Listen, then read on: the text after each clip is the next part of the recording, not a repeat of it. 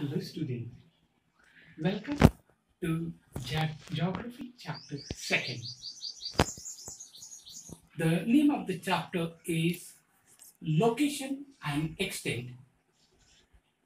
Location means a place, a particular place, and extent means how far that place is being widened.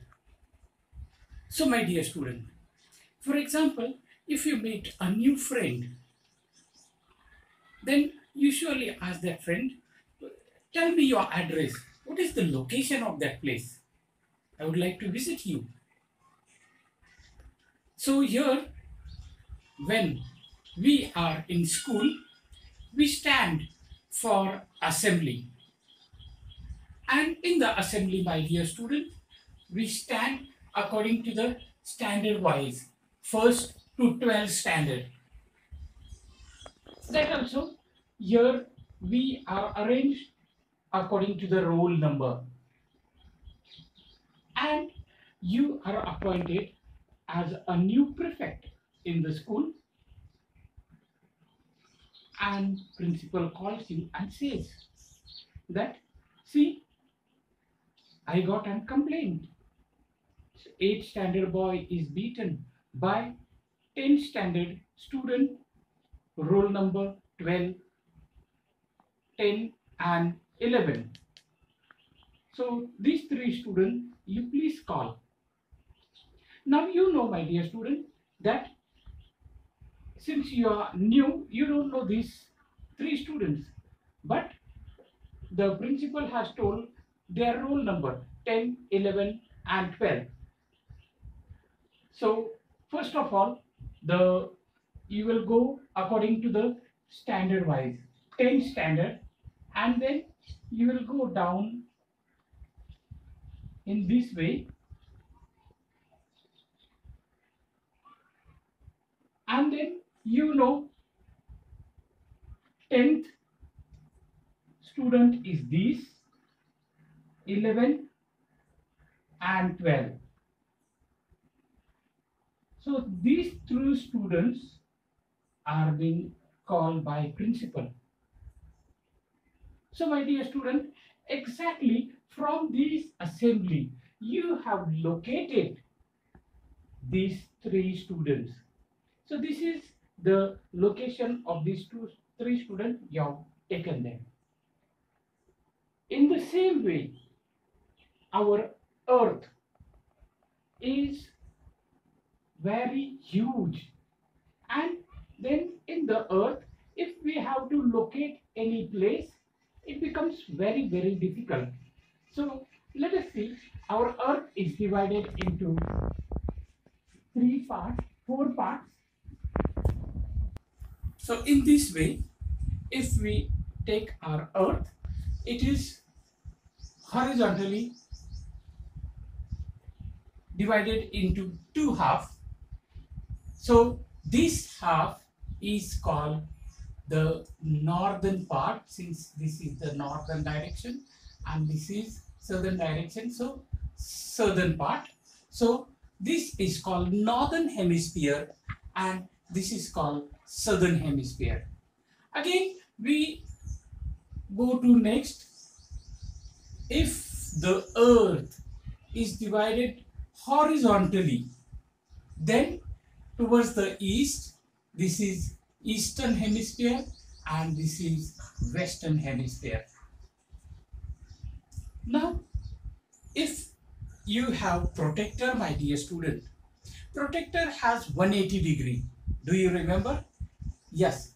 And suppose, see this, a protector with 180 degree, and this is another protector 180 degree. If we join, this becomes 360 degree. In the same way, our earth has imaginary lines. These lines are called longitudes. At the same time, here also we have lines. Here we have 90 degree and downside 90 degree, and they are called latitudes. So latitudes are horizontal lines in this way, my dear students, and longitudes are in this way. So both together, my dear student, it looks more or less like this.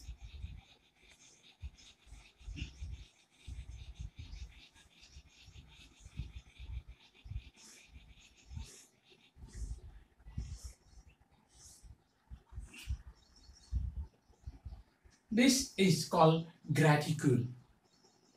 So this is the grid of the imaginary line.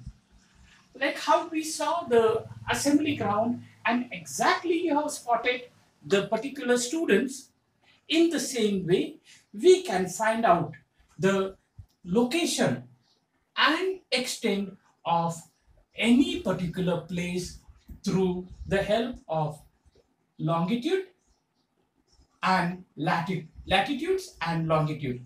So let us go and see how to find out these. My dear students, these horizontal lines determines the climate. On the other hand, these vertical lines determines the time. How? That is because consider this as a sun, and sun is quite big, my dear student, and the rays falls over here.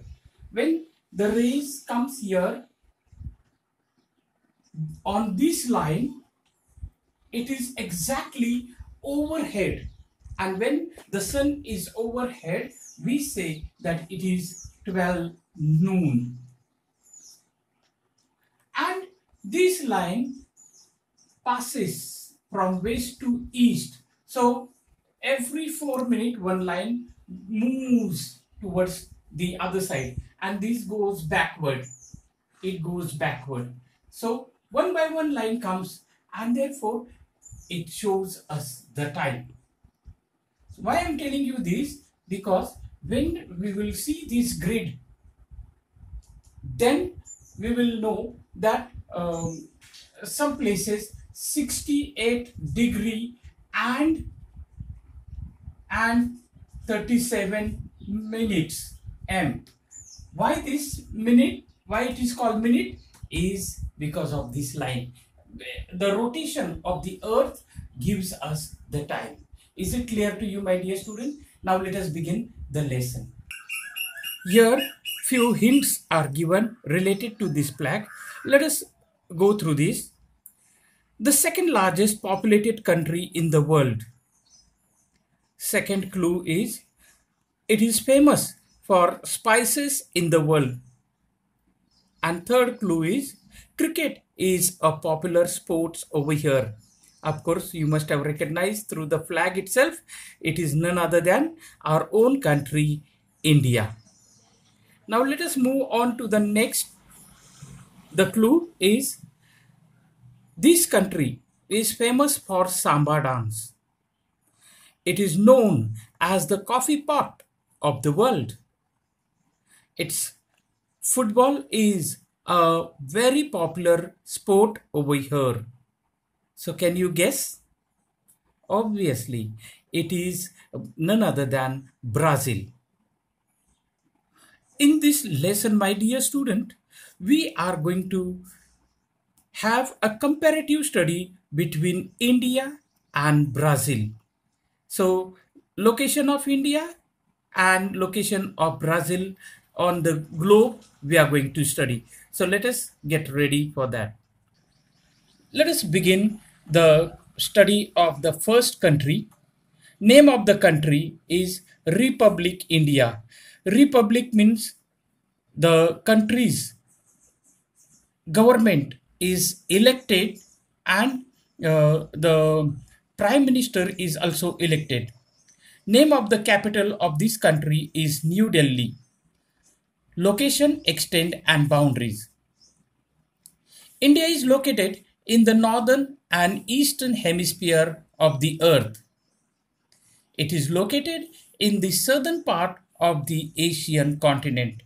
With the help of figure 2.1, find its extent and of the mainland India. So please, my dear students, this is the map of India, India political.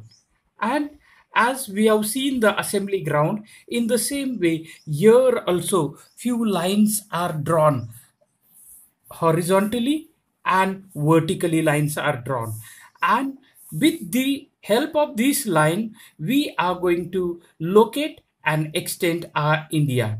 So let us begin from here. You can see the tip of the mainland India, that is Kanyakumari. The line passes from it, close by to it is 8.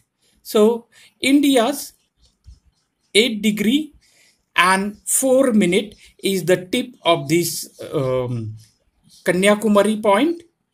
And if we move on to the northern part of towards the Jammu and Kashmir, then you can see this 36 degree. But even India is extended little more above. So it is 37 degree and 6 minute. So this is the location of India, 8 degree and 4 minute to 37 degree and 6 minute northern latitude. So now we are going to see from here towards the west to east. You can see this degree is 68 degree, and this is the tip over here. So 68 degree, and it extend little above ahead of that, therefore 68 degree and 7 minute east, it is east. And towards the Arunachal Pradesh, the this line passes over here is 96 degree, but it is beyond 96 degree, so therefore it is 97 degree and 25 minutes. I told you why they are called minutes, because the earth keeps on rotating and the vertical lines gives us the time. My dear student, this is, we have talked about the mainland, but India's last tip is over here. This is called Indira Point. Of course, now Indira Point is submerged in the water. So this is the last tip of India. My dear students, we have seen the mainland. Now let us see its neighbor. So we go towards the east. Towards the east, our neighbor is Myanmar, China, Bhutan, and Bangladesh. Towards the north, we have our neighbor China, Afghanistan. And towards the western part of it, we have Pakistan. Towards the south, we have Sri Lanka. So these are our neighboring countries. My dear students, this is the map of Brazil political. So please have a look of this map. Kindly have a look of these horizontal lines and their degrees over here. Then we have the vertical lines and their degrees. Now let me tell you that Brazil lies in the northern hemisphere, some part of it, because you can see this 0 degree passes from this part of Brazil. 0 degree is called equator, and above 0 degree is called northern hemisphere, and below 0 degree is called southern hemisphere. So large number of Brazil lies in the southern hemisphere, and some part of it lies in the northern hemisphere. As well as Brazil also lies in the western hemisphere. You can see here 30 degree west, and these are the western hemisphere, 70 degree west. So let us find out its longitude, location, extent. So first of all, we take this tip of it. It is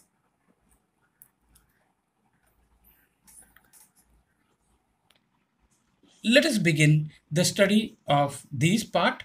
Name of the country is Federative Republic of Brazil. Federative means which is divided into several states. Brazil has 26 different states, and therefore it is called federative, federal government, and then it has a union government.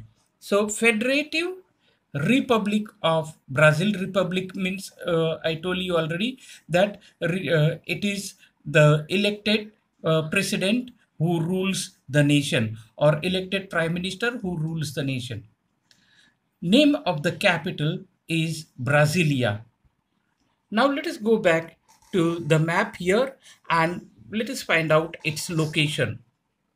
Here you can see the topmost tip in the northern hemisphere is 5 degrees Celsius. So it passes from here 5 degree north. So its northern extent is 5 degree and 15 minutes north. And we go down to south, it is, this is 30. Above that, if we go, it is 33 degree and 45 minutes south. Then we go on to vertical lines. So let us begin from here, this 35 degree here, and it is not exactly touching towards 35.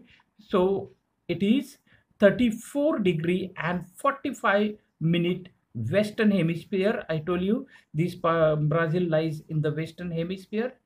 And if you go towards the western part still, then it is 70, but this 70 line, and it goes beyond that. So 73.83 minutes longitude. These are the extent of Brazil. Now let us find out, let us observe the neighboring countries of Brazil. So in the north, it lies French Guiana, Suriname, Guyana, Venezuela. In the western part, Colombia, Peru, Bolivia, Paraguay, Argentina. In the south, Uruguay, and in the eastern part, southeastern part, it is South Atlantic Ocean, and this is North Atlantic Ocean. So in this way, its neighboring countries are, we have seen, as well as from South Atlantic Ocean towards the eastern part, and North Atlantic Ocean towards again the eastern side. It has a long coastline, my dear students. Historical background. We know for sure, dear student, that our country was ruled by Britishers earlier. So British ruled India for almost 150 years, that is 1.5 century. And we got independent in 1947 on 15th of August. After independence, my dear students, India faced 3 wars. 2 wars with Pakistan, 1961 and 1965, and 1 war with China, 1962 China war. We also have another problem with India, is that we face constant famine. Our country is agricultural country, agrarian country, and our agriculture is dependent on the rainfall. But rainfall, the nature of rainfall, we know that sometimes it rains very high, sometimes no rain, and therefore when there is no rain, it is called as famine. When there is no rain, then no food production, no farming is done, and therefore such problems country has to face. Yet India is major developing country. It is considered as global market because our country's population is 130 crore plus, and therefore it is considered as global market. Many foreign companies are coming in our country, investing, and they are producing so many things. For example, we have car production, we have mobile, laptop, and quite a many gadgets which are produced here, and it is sold in our country. Because of various economic reforms, India's economic development has paced up. So India's economy is slowly rising up. So it is paced up because we had industrial revolution, we have green revolution, we have white revolution. Such revolution has produced more and more production, and India's economy is going higher and higher. My dear students, the proportion of youth in India is very high. Because of this, it forms a major part of working population. India is looked upon as a young country. So let us have a look. The youth of India above 16 to 59 is 51%, and 49% are children and old people who are dependent on this group. Therefore, our country is considered as young country. My dear student, in SSC examination, you will be asked this question. Now today, I am also asking you to write this question, is that why India is considered as young country, or give reason India is considered as young country. Historical background: Brazil. For more than 3 centuries, Brazil was under the Portuguese rule. And my dear student, you also know that some part of India was also ruled by Portuguese. Do you remember that? It was Goa, Diu, Daman. So it got independent on 7th September 1822. From 1930 to 1985, it was under a popularist military government. So it was ruled for near about 55 years by military rule. It has overcome global financial difficulties in the late 20th century. Brazil is seen as a contributor to economic growth of the world and as an important market in near future. So Brazil is a vast country, although its population is little less, but it is a global market in a near future.